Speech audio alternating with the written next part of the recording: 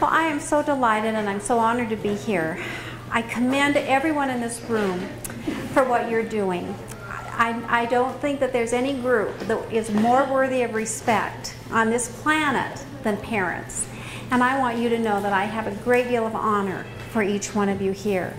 You are supporting your children, you're loving your children, and you're doing everything you possibly can to ensure that they have a successful education and a preparation for life.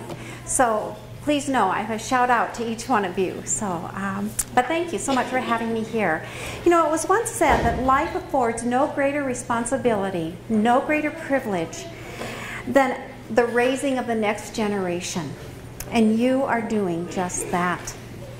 An essential part of that raising is teaching our children how to get along with other people. Another person once said the most important single ingredient in the formula of success is knowing how to get along with other people. And so tonight we're going to be looking at one of those essential aspects of that formula, and that is getting along with others, even in conflict situations.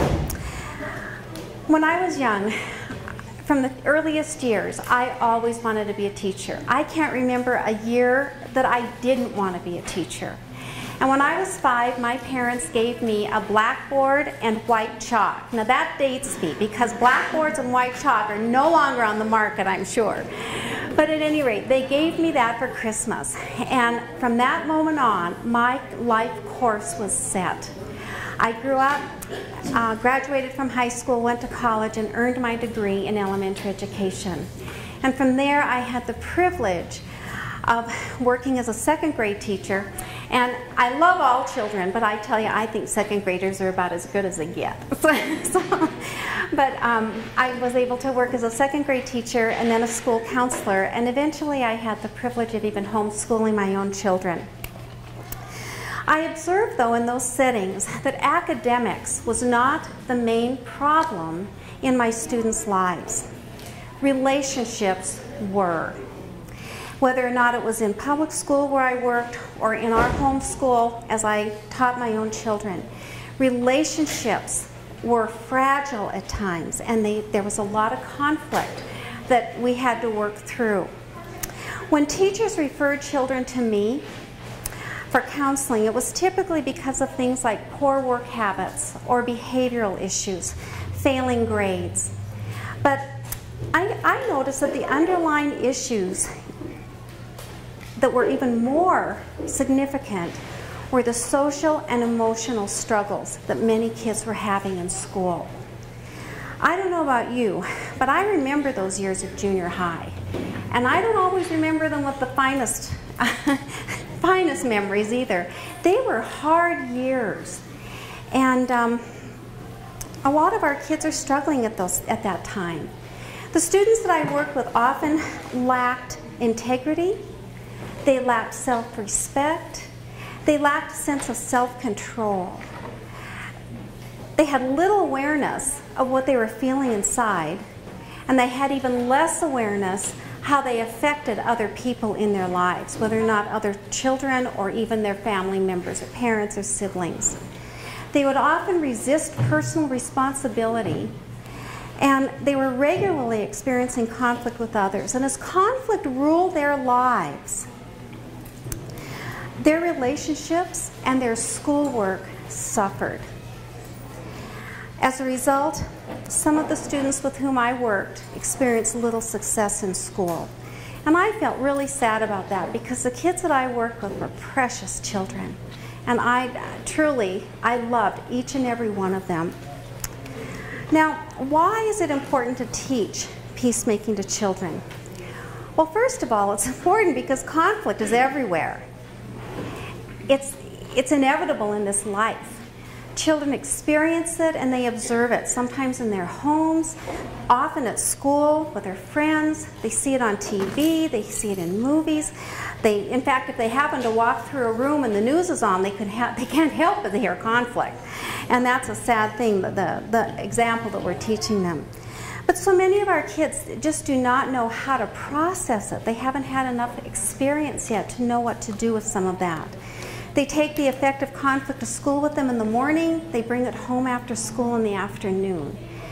And they're like little emotional volcanoes sometimes that are waiting to erupt.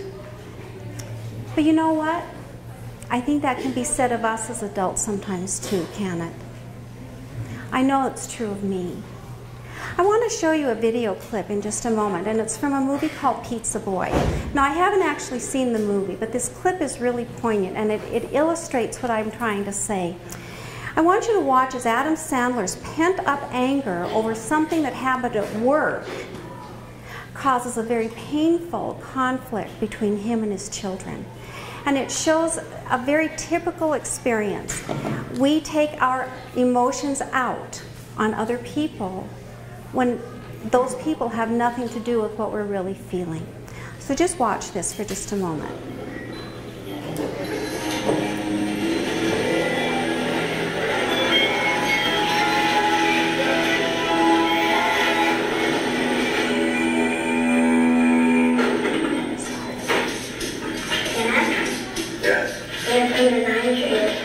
That's not a good time, man. Maybe they'll help you finish quicker. Alright, well, then we're good.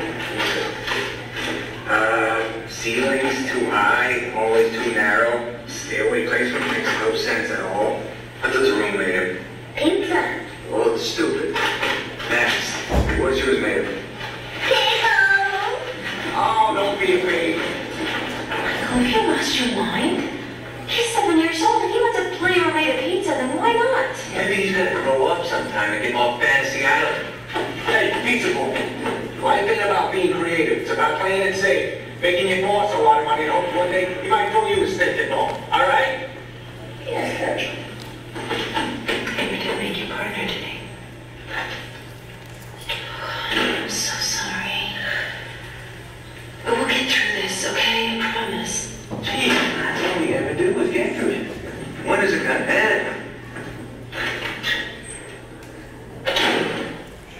That can happen in any home. And I'd like to venture a guess here, that it's probably happened in every home that's represented in this room, including mine.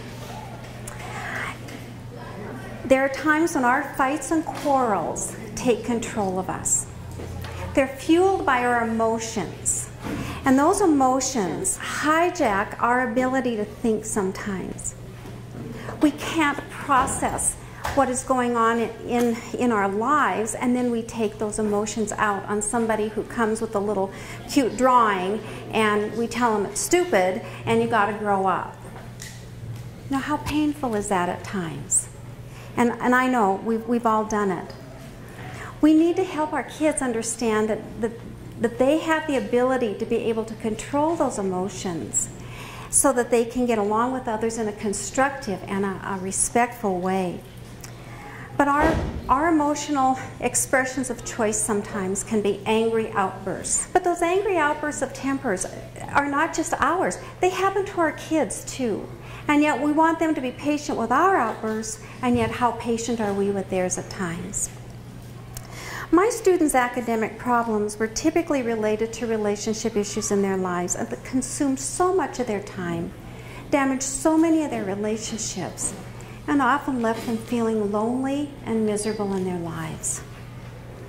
And today, sadly, social media is adding a lot to that problem, mainly because of social bullying on that what do I want to call it? Platform. Very good. Thank you. In the early 90s, my husband published a book on peacemaking. And it was about how to bring peace back into relationships that had been broken by conflict.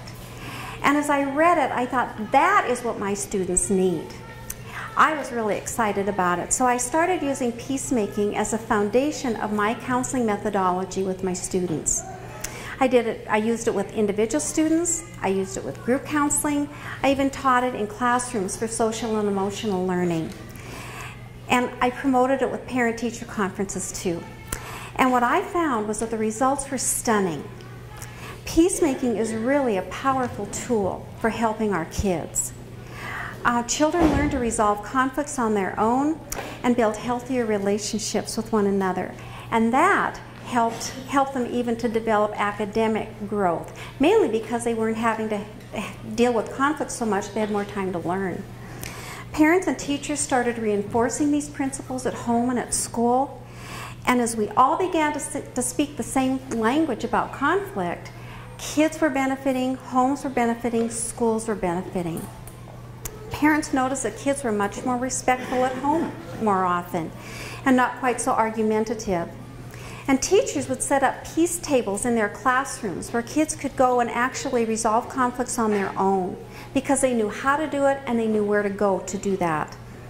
Teachers reported that there were fewer disruptions in their classrooms, so they did have more or less time that they had to intervene in conflict, so they had more time that they could focus on teaching lessons. Everybody was finding it very helpful. In fact, I was walking down the hall one day in school, and one of my friends who taught first grade came running up to me. She said, "I've got to tell you what just happened at recess." She said, two of my little students, again, 6-year-old girls here, two of my little students were outside and they were fighting over who got to be on the swing first.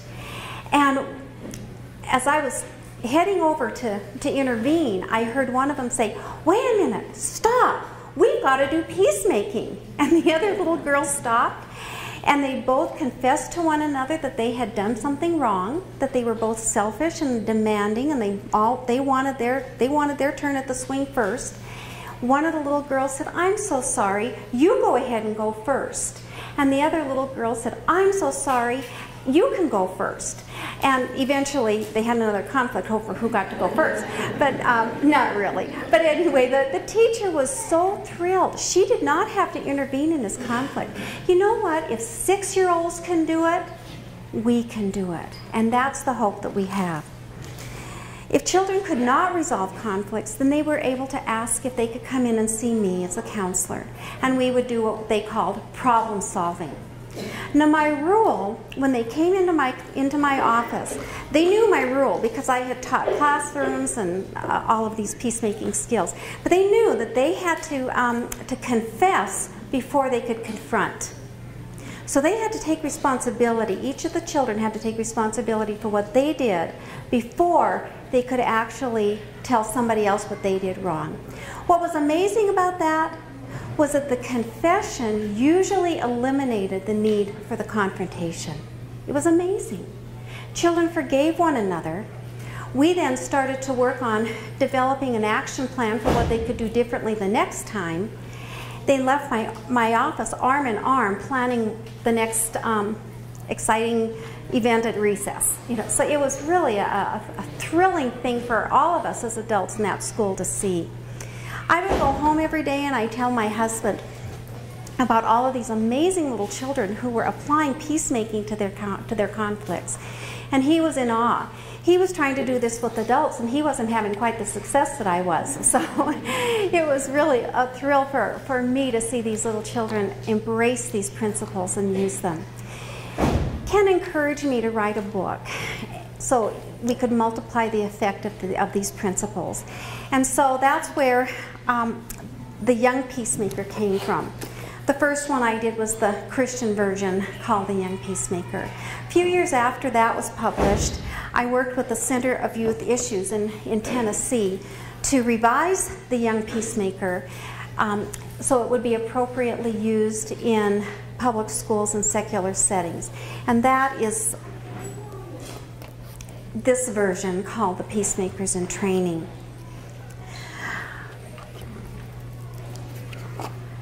These principles, in fact, both of those particular resources have been used in public schools, private schools, Christian schools, home schools, and even church programs, church youth programs around the world. But the thing that absolutely takes me to my knees is the fact that they have been used in high security prisons in the United States, in Mexico, and in South America. Drug lords and terrorists have gone through the Young Peacemaker and Peacemakers in Training. And when I see pictures of their graduating classes from those prisons, I am so amazed. These are adults. that had done things that their lives could have been ruined forever. And yet in a high security prison, they learned a different way. Your children can learn the same way, that they can deal with their conflicts. And there is great hope for kids because of that. Now, these resources are designed to teach children to understand what conflict is and where it comes from, how they can respond to it in a constructive way, and then even how they can prevent the conflict in the future. You have a handout that covers all 12 lessons, and then you have been given the student activity booklets for the Peacemaker in training that you can, I think you already have copies of those, but you have my permission to make more copies for your children if you'd like to. I just want this used. My desire is for children to learn how to develop stronger relationships and more loving relationships with you and with other people in their lives. I want to see them successful in school, and I want to see them mature into responsible and productive adults. And I want to tell you about a story about a little girl that I worked with. Libby was a second grader, but Libby could have been a fifth grader, she could have been an eighth grader, she could have been an 11th grader. The things that I'm going to describe to you that Libby was struggling with are things that we all struggle with at times. But Libby refused to complete her assignments. That's why she was referred to me as a counselee in school. Or if she did do them, she did them poorly, and she was failing by the end of October, her second grade year. So things were not looking very, very promising for the rest of her school year. She was disobedient to the adults in the school, and she was disrespectful to everyone, students and adults. She seemed unhappy, sullen, and withdrawn, and her teachers were very, very concerned about her. Her emotions often hijacked her brain, and she would explode into angry, hurtful outbursts at times. She was inclined to bully, which made her not very well liked by the other students. And she took things that didn't belong to her, and she damaged other people's property. Her mother said the behaviors at home were consistent with what we saw at school. Libby felt so lonely. She felt rejected. She felt pretty hopeless. And all of that affected her ability to make good choices. I want to show you another video clip because this shows you, this illustrates what Libby's life was like. This is a video clip from a movie called Inside Out, and it's a Pixar movie where we see little emotions in children, in a child's brain and in a father's brain and in a mom's brain, and how those emotions end up hijacking the little girl and the dad, and it led to an unpleasant interaction with one another and a hurtful reaction.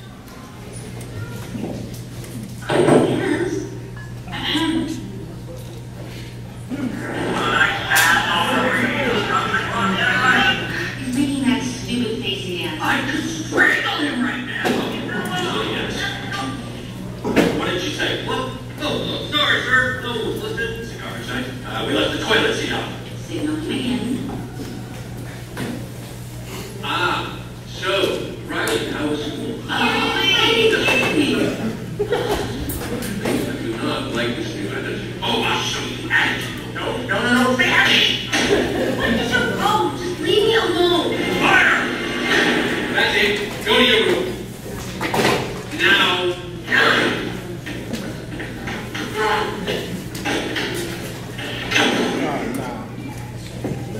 Now we're in my home when my daughter was that age. We went through that a few times. Plus, she's always given me permission to say that too, so I would never want to do anything to hurt her. But anyway, but that looked like Libby. That was Libby's life. This is how she interacted with just about everybody. If anybody challenged her, it was push away and storm off. I began working with Libby weekly, and I started teaching her basic principles of peacemaking. First, we focused on what conflict is and where it comes from. Webster's dictionary defines a conflict as simply a clash between hostile and opposing elements or ideas, and I would like to add opposing desires. Our desires rule over us at times, and when we don't get what we want, we can blow, and it really can become ugly at times. Another definition that I like is that a conflict is a quarrel or a fight between people who think, believe, speak, or act differently. Now, when people are in conflict, they usually end up on what we call the slippery slope. And all the slippery slope is a way for you to see the three different responses to conflict. One is to escape. Just get out of there as fast as you can. Another is to attack. And the third is to stay on top of the slippery slope by working out the conflict. Let's look at the escape zone a minute, also known as the peace-faking zone. An escaper is the type of person who denies that a conflict exists. It's like having an elephant in your living room. Everybody walks around it and nobody even addresses the fact that it's there. Okay? We pretend that it's not even a problem. When that happens, bitterness, anger, resentment are still bubbling inside, but we're not dealing with it. If it becomes too big and we know we have to at least acknowledge that there's a conflict, we'll usually blame somebody else, try to escape the consequences of it, or we will run away from unpleasant conversations or unpleasant people or situations. Now, if that doesn't work, sometimes we'll go on the attack and we'll flop to the other side of the slippery slope. An attack zone is also known as the peace-breaking zone. An attacker will put people down. They'll make fun of somebody else. They'll mock, they'll ridicule, they'll demean, they'll call names. They hurt people with their words or even sometimes with their fists. They'll gossip, they'll slander. They'll engage sometimes in verbal or physical fighting. Neither of these two zones, the escape or the attack zone, is going to resolve a conflict or strengthen a relationship. But the work it out zone can. In the work it out zone, that's known as the peacemaking zone. Peacemakers know when to overlook an offense. Now that's different than denying it. Okay, denial says, conflict? What conflict? I'm not in a conflict. Do you have a conflict? Not me. Hey, I'm fine. When all along, you're not fine at all. But overlooking an offense simply means that you acknowledge in your mind that a conflict does exist, but you're willing simply to refuse the bitterness, the anger, the resentment that would have a tendency to build up. And you just simply forgive the offense, not even worry about bringing it up. This is advantageous because it can help you avoid unnecessary offenses, unnecessary conflicts. Now, if a conflict is too bad though, really too deep, too painful to overlook, then it's going to be important to pursue personal peacemaking. And that's where you try to talk it out with the other person. That's what those two little six-year-old girls did on the playground. They tried to talk it out and they came to a good conclusion. A couple of the things that have to be part of this talking it out in this personal peacemaking section is a humble confession. Simply admit to what went wrong, what we did wrong. Second thing is a loving confrontation that says, you know, this is how I felt when you did this to me. And then a gift of genuine forgiveness. And we'll talk about that confession and that forgiveness aspect in just a few minutes. Conflict brought out the worst in Libby. She was really hurting. And so many of our counseling sessions focused on learning how to stay on top of that slippery slope and trying to work out the conflicts that she was in. One of the things that helped Libby was to understand where conflict came from. Now, Libby's fights and her quarrels were often triggered by her desires that battled within her. She wanted her own way, and when she didn't get it, she blew up with anger and frustration. She didn't want to do her work at times, so she felt a fear of failure that drove her to resist, hide her papers, and just not do anything excuse me, in school. She didn't want to be corrected, so she would argue and resist and debate with her teachers. Her desires ruled over her like little invisible puppeteers who jerked her this way and that way and this way and that way. I call those little feelings and emotions that she had her monster desires, because that's what they look like sometimes in Libby's life. When emotions rule our brains will just simply shut down and we cannot think. So we act without thinking. And even a good desire that we elevate to a demand, that too can become a monster desire that will produce reactionary emotional outbursts. And that happened in our homeschool a lot. There were times when I wanted to teach our kids a grammar lesson. They weren't too interested in learning grammar sometimes. I wanted them to do their chores. They would much rather play. I wanted respectful, cheerful obedience, but they would resist and debate with me. You know what that did to me?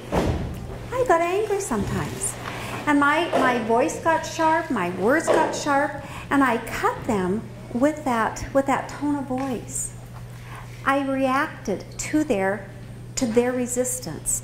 And I caused a conflict, they contributed to the conflict too. So when our brains were seized by our emotions, our school day came to a screeching halt. Now, I don't know if any of you in here are homeschoolers, but if you are, you probably know what I mean. We were more interested in pleasing ourselves at times than we were in loving and respecting one another. Now, because of our human nature, everyone struggles with some level of monster desire at times, and they usually result in negative consequences. What I tried to teach Libby was that every choice that everyone makes is deliberate and personal, and we all are responsible for them, as well as for the consequences that we get from them. This was really hard for Libby to grasp. Like one of her parents, she blamed everyone else for the problems that she had in her life. They were always somebody else's fault. So in her mind, nothing was her fault. So she didn't deserve any consequences. It's everybody else who should have gotten them. We worked weekly for weeks and weeks to change this narrative. And eventually, I was so proud of her, she finally got it. She finally got it. And she began to accept that she did make she did make choices. And those choices were things that she was responsible for. And just like her choices belong to her, the consequences for those choices also belong to her. Depending on Libby's choices, her consequences could be a positive blessing or perhaps a negative discipline or a punishment. It could be from an external source, like a teacher or a parent or even a friend. Or it could be internal, feelings that she felt when she did well or when she did poorly. They could be immediate or they could be delayed. They could be natural or they could be artificial consequences. And let me explain the difference between those last two. A natural consequence would be like this. If Libby just decided she wasn't going to study for her spelling test, nope, not going to do that, thank you very much, and she goes to take the test the next day, she's probably going to fail the test, right? So that would be a natural consequence for not studying. But an artificial consequence might be something like this. She's on the playground, she kicks the ball, it goes out into the street, and she runs out into the street without looking to see if any cars are coming. So the teacher sees that, she brings Libby back, she says, please stand on the wall for a timeout, think about what you need to do before you run out into the street to get a ball. You have to make sure that you're looking for cars so you don't get hit. The artificial consequence is to try to prevent a worse natural one down the road. Does that make sense? Okay. So those are the types of consequences that Libby might expect. They're predictable. But as adults in our children's lives, we need to make sure that consequences that we give them are reasonable, they're respectful, and they're restorative. The purpose of giving consequences is to restore them to a good place, to good choice making, good decision making. Harsh, abusive, and exasperating consequences do absolutely the opposite of what we want for our children. They create bitterness and resentment and anger toward us, and they usually don't find a way to make a good choice themselves. But instead, a consistent, loving discipline that we give them, administered in a wise and respectful way, can help children to make many better choices. And they can feel even more loved and more secure. That's our job, our responsibility, is to give those consequences in a loving way. Libby began to accept that if she wanted good consequences, then she needed to make good choices. And we used a consequence chart that you probably see in your handout to contrast her good and her bad choices. So if she ignored her schoolwork, she was probably going to get bad grades. If she didn't clean up her room, her mom wasn't going to give her the allowance so she could have the money to put into her bank to collect for a bike that she was saving for.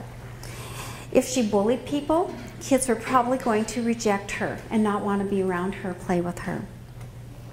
On the other hand, if she finished her homework and did it well, tried to put forth a lot of effort in it, did it neatly, tried hard to get it as accurate as she could, then she was probably going to get a better grade on her assignment. If she cleaned her room, she would get the allowance, and that she could put that toward her bike. And if she treated people respectfully, she could enjoy close friendships with other people. And Libby began to understand that the only way to get those good consequences was to do the good choice. And because we had it on paper, she could see it. And then we would talk about that all the time. Libby learned that she did not have to fear authority or consequences when she did what was right. Now, one thing that as adults we need to understand when we're giving consequences to our children: threats and promises are not consequences. If we say we're going to bless our children and do something really good for them, because and we connect that to a choice they make, then we need to follow through with that. If they make a bad choice and we tell them that this would be the consequence, and we need to make sure that we follow through with that. Now, there were times when our children would confess, and it was a sincere confession. And even though I said, if you make this choice, then this will be your consequence, there were times when I would sit them down and I would say, I appreciate your sincere confession. I appreciate the fact that you are trying to change this right now. And instead of giving you justice, I'm going to choose to give you mercy. Now, it wasn't that I just didn't give them a consequence. They knew that their consequence was forgiveness. It was mercy, and that they did not have to have the consequence that they deserved in a way.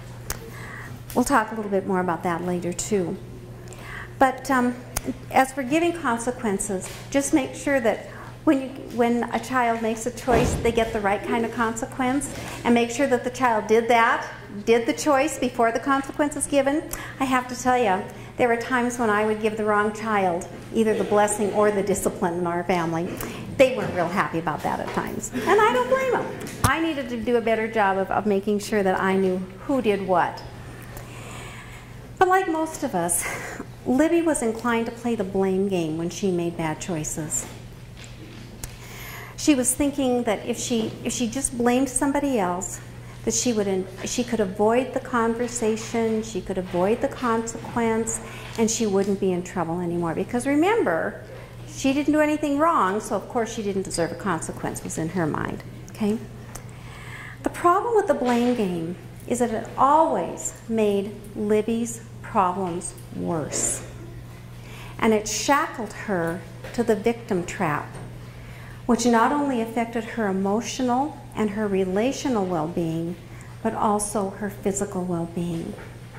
You know, there's a lot of studies done that show that a victim mentality leads to poor physical health, leads to increased stress and anxiety, in children and adults, and depression and even addiction, not to mention academic and relational failures. Apart from the addiction aspect, Libby suffered from all of those things, and she played the blame game in 5 different ways. She would blame others for the choices she made, and she'd say things like, well, she made me push him. It's her fault. Or she'd try to cover up what she did. One time she ripped pages out of a library book and hid the library book, hoping that her teacher and the librarian wouldn't find out. They did. She would make excuses for her choices. Well, I couldn't help it that I couldn't turn my work in today. I couldn't really give you my math paper, Miss Nelson, because, well, my sister spilled juice on it, and I just couldn't help it. It was her fault. It's not mine. Okay? She would pretend that she did nothing wrong, or else she would just tell a bold-faced lie. I didn't scribble on your grade book, Miss Nelson. It wasn't me, when it really had been. If we sum up the blame game with one word, it's deceitful. And lies always are going to magnify a conflict. They're going to destroy a relationship. They're going to affect school performance and even perpetuate a victim mentality. When children like Libby are caught in this victim trap, you will usually hear them say things like, you know, nobody likes me. Everybody hates me. Or, I can't help it. It's not my fault. Yeah, I hit him. But he hit me first. And this guy couldn't help it. And I loved this one. As a second grade teacher, I heard this occasionally. My teacher doesn't like me. She gave me an F on my spelling test. During our sessions, I would not let Libby blame. She couldn't, I just wouldn't listen. And if she blamed other people, I'd say, Libby, our session is done for today. We'll try again next week. The fact is, she liked coming to visit with me, to talk with me. So eventually she kind of got it, that she couldn't blame when she came into my office. What was exciting to me was I saw that victim mentality start to change. Libby adopted a new vision, a vision of victory, of real victory. She could refuse to play that blame game. She could start taking responsibility for choices that she made. And she could even start making better choices. She could experience freedom, and she could grow in confidence. And that happened in Libby's life. Libby could succeed instead of fail, no matter what anybody else said and no matter what anybody else did. She was starting to take hold of the fact that she was a responsible person, and she was starting to feel much, much better about herself. Now, what about us? What about us as parents? Are we living as victims or victors? What might we be teaching our children by examples? Are they learning to take responsibility and make smart choices from us? Or are they learning to play the blame game? Now you might say, well, I'm not teaching them anything about this stuff. But the truth is, we are always teaching our children something, because our children are always watching us. No matter what their ages, they're watching us. And what we need to start wrestling with a little bit is, what are we teaching them, and what do we want to teach them?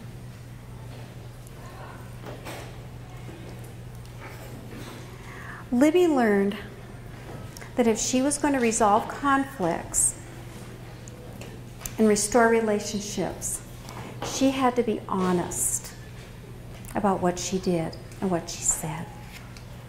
She needed to take responsibility for those things, and that's exactly what she started doing. We told our children when they were growing up that everybody makes mistakes. Everybody makes wrong choices at times. But not everybody admits it, and not everybody strives to change. The difference, and that is the difference between childishness and maturity. A couple weeks ago, my little 7-year-old grandson, whom I adore, was hanging out with Nana and Papa at our house.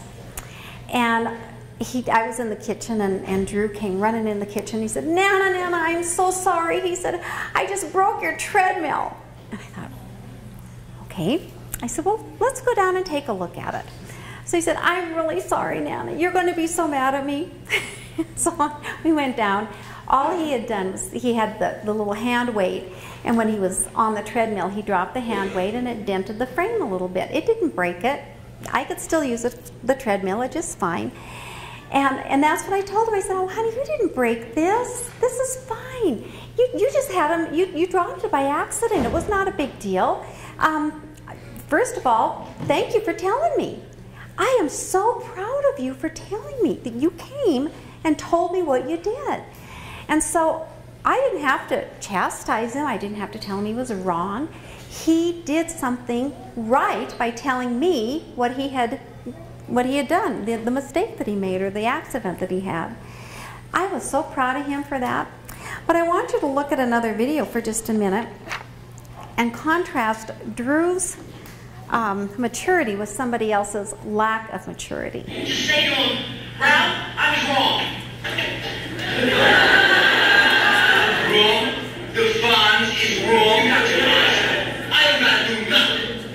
So I tell you what, I'll think about it. I mean, we're going to practice this.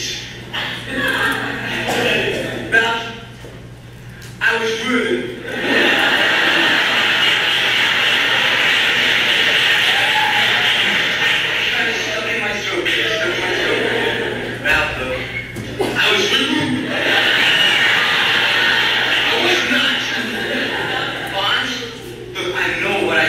But when I told you to do that, I was rude. Ralph, I was not exactly right. What do you mean not right? I mean not right. I don't get you. You mean you were wrong? Yeah,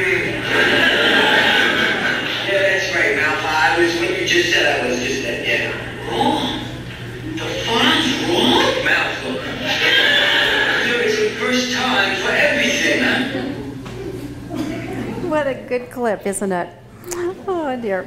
But Libby and our kids learned that taking responsibility needs a framework, and this is what we taught our kids. We taught them the 5 A's of peacemaking. First of all, Libby learned that she needed to admit what she did wrong without blaming, without making excuses, just to say, I admit I was wrong when. Unlike the Fonz. She would apologize. The second A is to apologize for how she affected someone else. She needed to learn how to accept her consequences without arguing or without pouting. And depending on her choice, as I said earlier, if she made a sincere confession,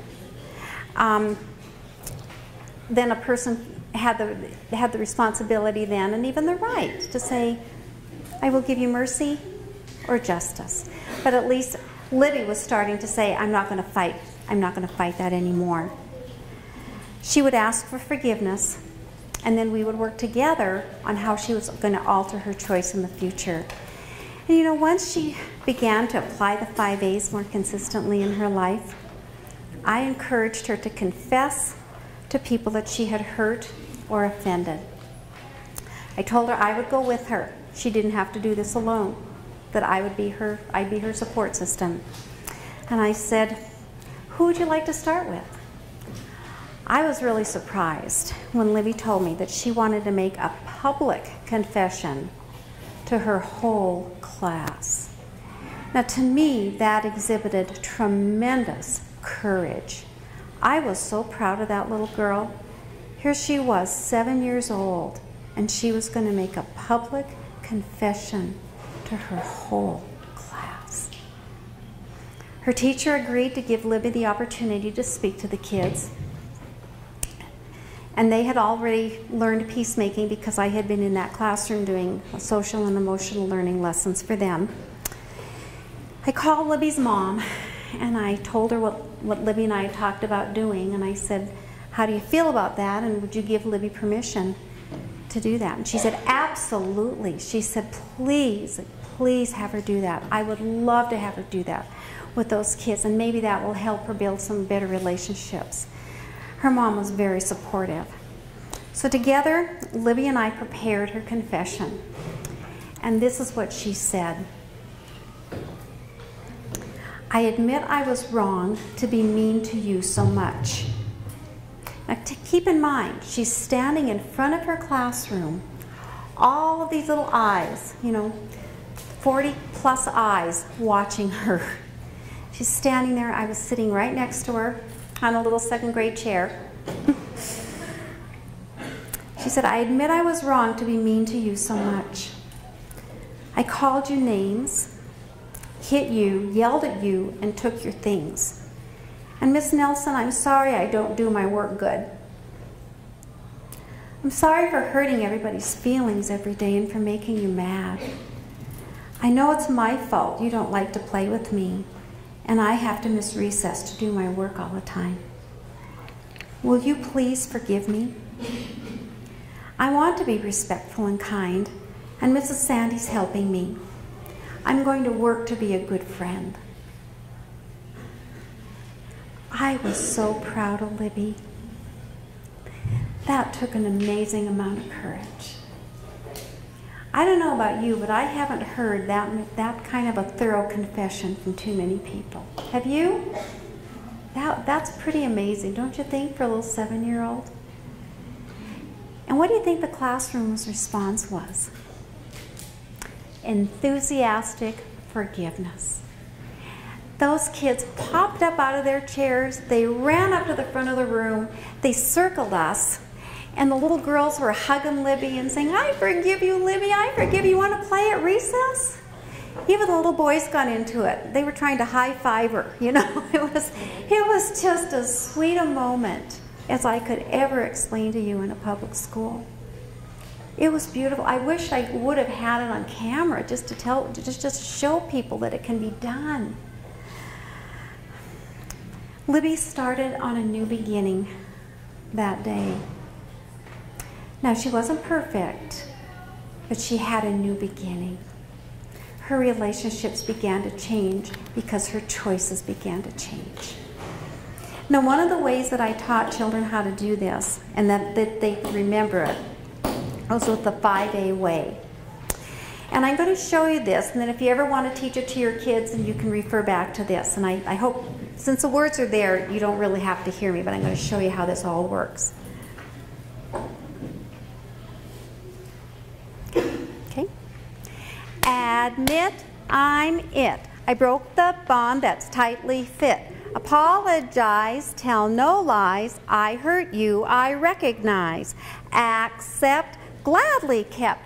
A consequence I won't forget. Ask you, for we're through. Forgiveness what I need from you.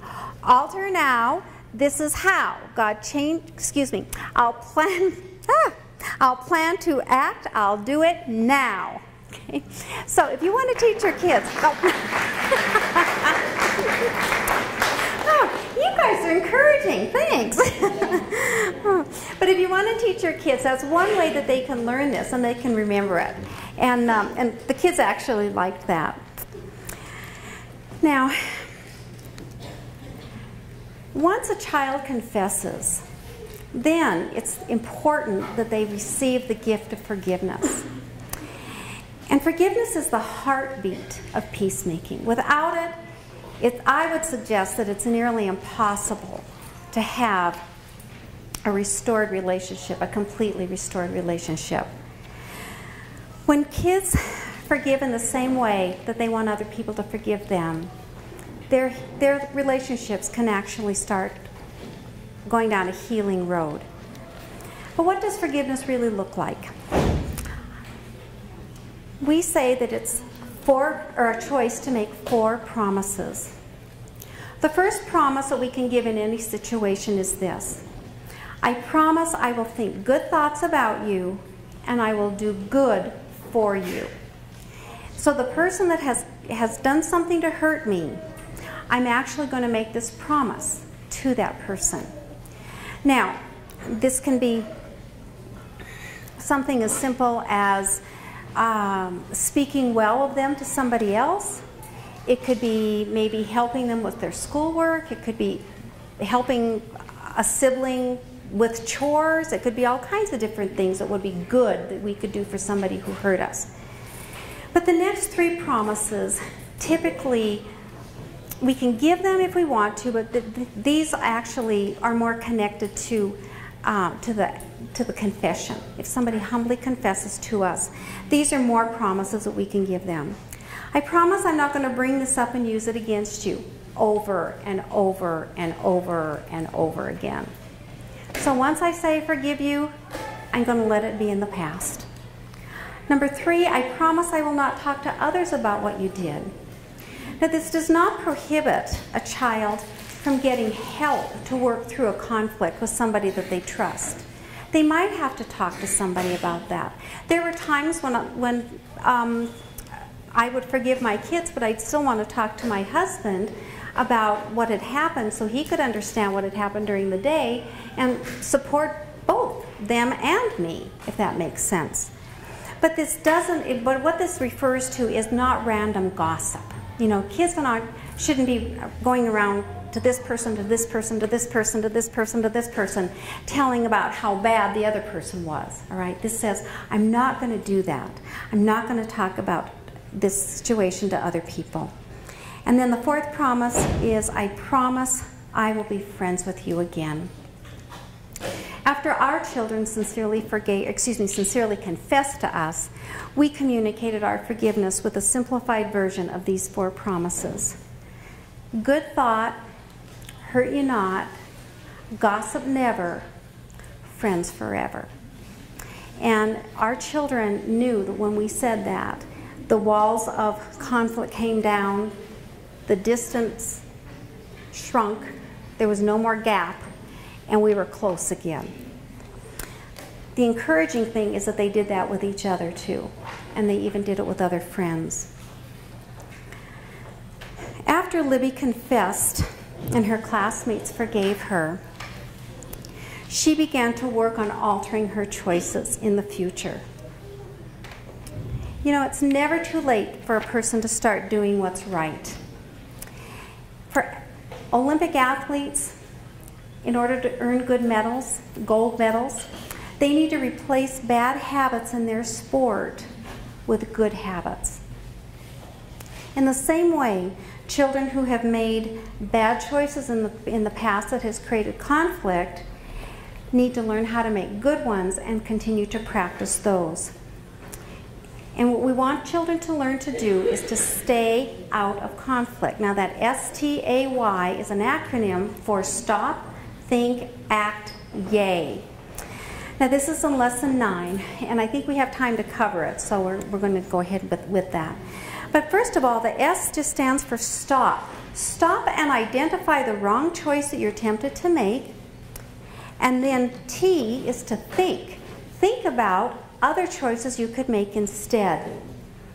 Make a list of all the possible choices in that given situation, and then start thinking about the predictable consequences for those choices. Whenever kids did that with me, I'd always make sure that there was a bad choice on the list too. So as we looked at the choices and then we listed the consequences, they could see that, boy, if I do this, then I'm really going to get myself into trouble.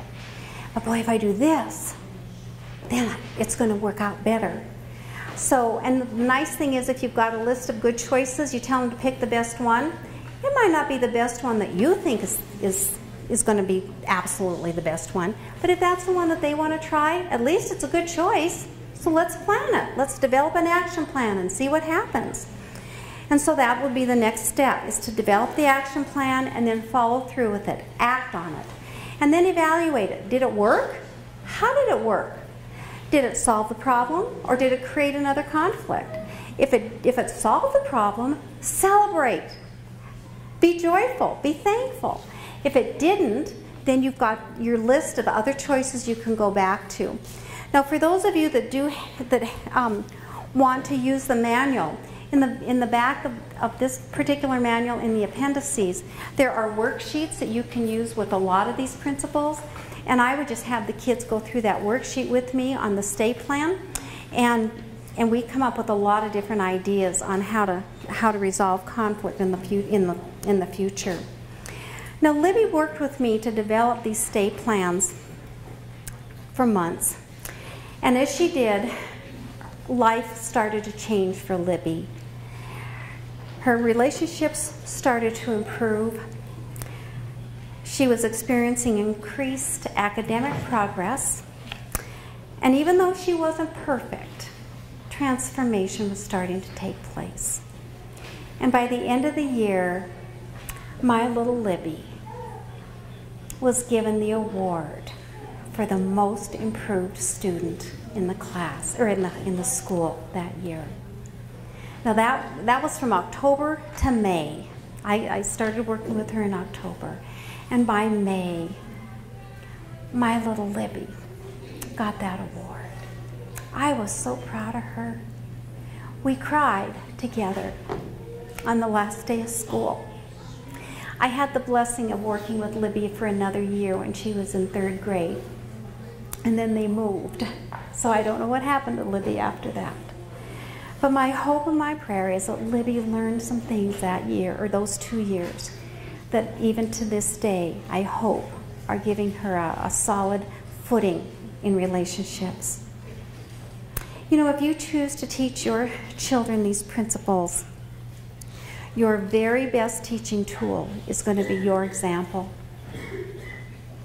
As they watch you confess honestly and openly and without excuse, as they watch you forgive others in the same way you want to be forgiven, as they watch you communicate respectfully to and about everyone in your life, especially them, they can learn to stay on top of that slippery slope, and they can learn to live at peace with other people, at least as far as it depends on them. Nothing can teach your children more effectively than watching you put peacemaking principles into practice in your own life. Whether or not it's with your spouse or with your relatives, with your friends, possibly your co-workers or your neighbors, but especially with your children. They need to know. They need to see you do this. Just beware of the do as I say and not as I do trap. Hypocrisy is a poor but a powerful teacher. So make sure that if they're seeing you, make sure your message is congruent with what you do. Now, Peacemakers in Training is not a quick fix for a child's behavior problems, and it won't turn your children into instant peacemakers. It takes a lot of work. Rather, it's simply a curriculum that promotes peacemaking as a part of a healthy lifestyle that not only resolves conflicts and benefits relationships, but it can also improve academic development as well. The less time that needs to be spent intervening in conflicts, the more time can be spent on learning, and that's a good thing. It is my hope that this formula for success will help your children to learn how to get along with other people in life, and that they can experience success because of their relational skills. I hope that they will be able to also experience the joy and the triumph of living as a peacemaker in their lives.